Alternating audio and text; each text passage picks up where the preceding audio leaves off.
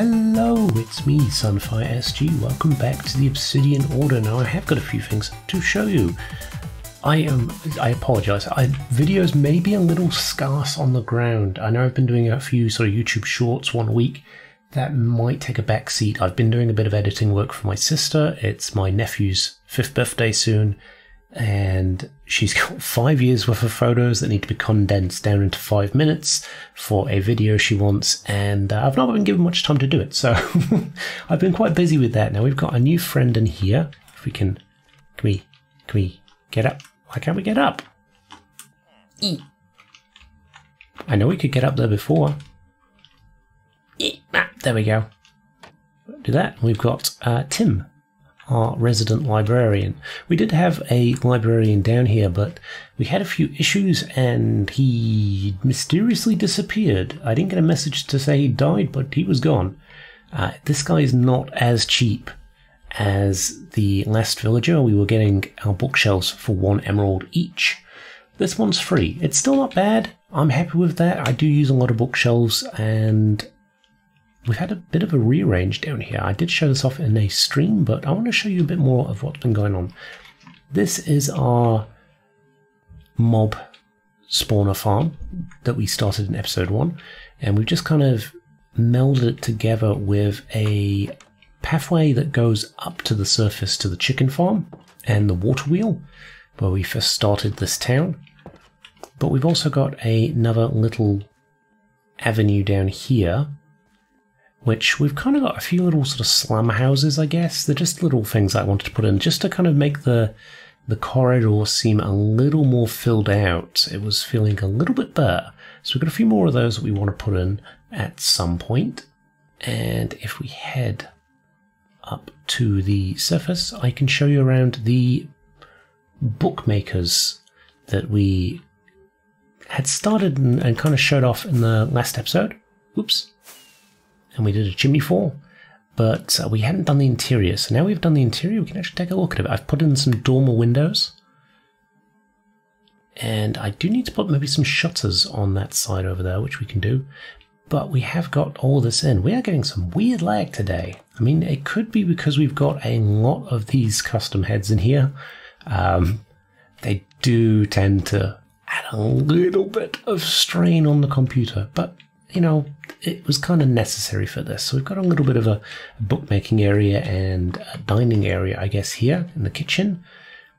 We have got some lovely upstairs bedrooms and nooks and crannies and closets and all that kind of stuff. I love the feel of this. I love how enclosed everything feels. The whole building feels enclosed and cozy. You know, it's winding. It's different. It's not just big open rooms. So I have enjoyed that this year with just being able to do a bit more. Ooh, it's kind of nice that the trees have grown up here. You can kind of just see the pathway. Have a little sneaky cup of coffee on the in your mornings. Just enjoy the hustle and bustle of daily life, I guess. Obviously, it'll be a bit more hustle and bustle when we get more buildings in here, but yeah, you get what I mean. And yeah, up here we've got another couple of sort of hidden rooms as well. But that is our bookmaker's shop. And I think today what we're going to be looking at is I might start another house. I don't really have a plan yet for the... Which way is it? This way. See, this is a good thing. I get lost in my own builds. But we want to maybe start another building. I know that we've done a few houses recently and we kind of wanted to go away from that a little bit, but I just haven't really had time to do much other than houses. I haven't been able to sort of plan out a bridge, and houses are very easy to knock up in a short amount of time. Whereas the bridge, I kind of want to do a bit more planning. I want it to look a little different. Every bridge here is going to look different. And we've already had this bridge here. Nice little cobble number and granite. And we've also got this bridge around here, which was more sort of wood-based. Dark oak, was it, I think? Yeah, some dark oak or spruce. And then we've also got the diorite bridge and the brick bridge around here as well, leading to the farms. And I do want to do something different. Every bridge has been different so far, and I kind of want to keep that up and, you know, give it a different point of interest. You know, everything's supposed to be different. It's supposed to be a bustling city. I don't want anything to look too similar. And that does get tricky when you're on a build of this size. So I think what we'll do is we'll head over to a new spot and we'll start a build.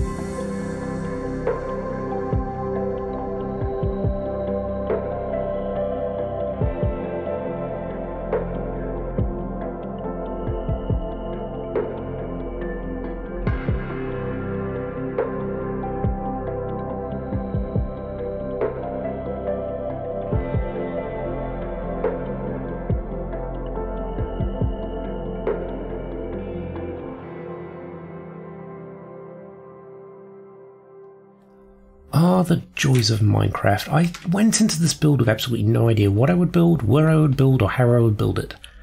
and I have got to say I am very happy with how this turned out.